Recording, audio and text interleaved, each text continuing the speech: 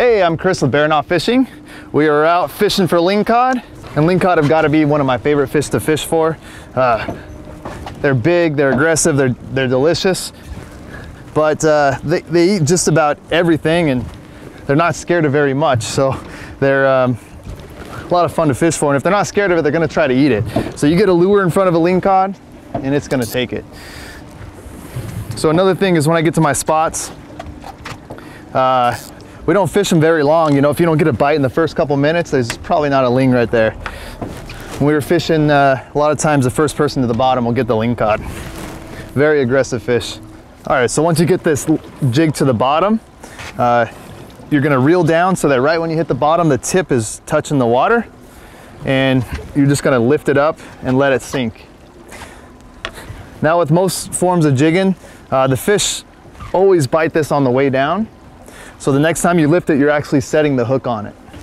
There he is. Yep. So a lot of times if you keep a lure right in front of a fish, when it drops it, it will come right back and grab it.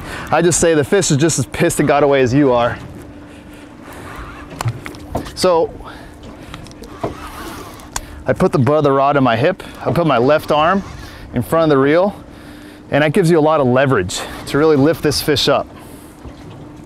See, I'm just going slow and steady. The fishing rod is the suspension setup for this whole thing. The braided line has no stretch in it, so this keeps tension on the rod in all cases, but so you want to keep the rod tip bent.